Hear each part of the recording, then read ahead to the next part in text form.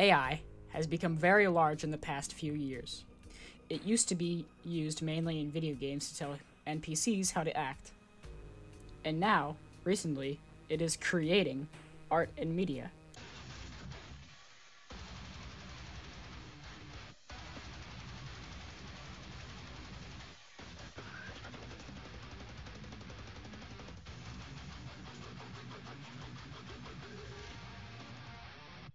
What you just listened to was a live stream that has been going on for months, playing AI-generated metal.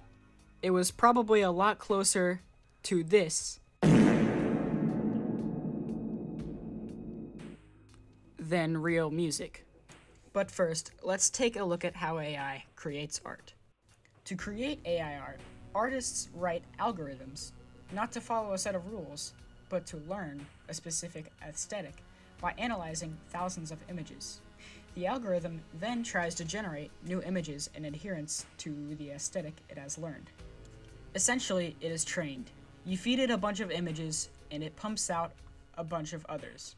The problem with AI not creating anything new is that it creates a feedback loop where it becomes dumber and dumber.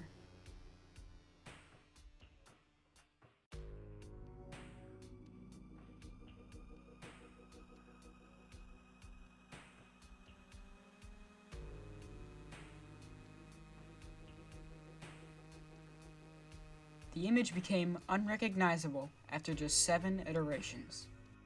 Now I want you to think about how much AI impacts the internet. Did you guess 50%? If so, congratulations. There is so much bot media uploaded on the internet to the point where about half of all internet traffic is used by non-humans. According to a study by Imperva, bot traffic has actually been increasing since the last year, while human traffic is lowering. I don't want to get conspiratorial, but by the looks of it, this could have a devastating effect on the internet, and AI will only get better. Just makes you think, what's next? Will robots be roaming the streets trying to scam you?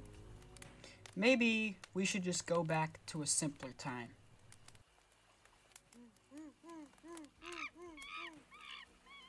I think I prefer the indoor plumbing, actually. Let's talk about the goods of AI, since it isn't all terrible. I personally like some media made with AI. For example, the YouTube series Unanswered Oddities. My doctor said I shouldn't be alive. She gave me pills for that.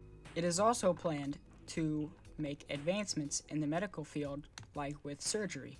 Some hospitals even include machines with AI in them to help the doctor with their surgery, like the Da Vinci robot.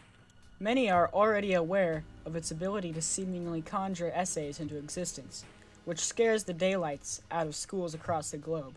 However, I like using it to tell me funny knock-knock jokes.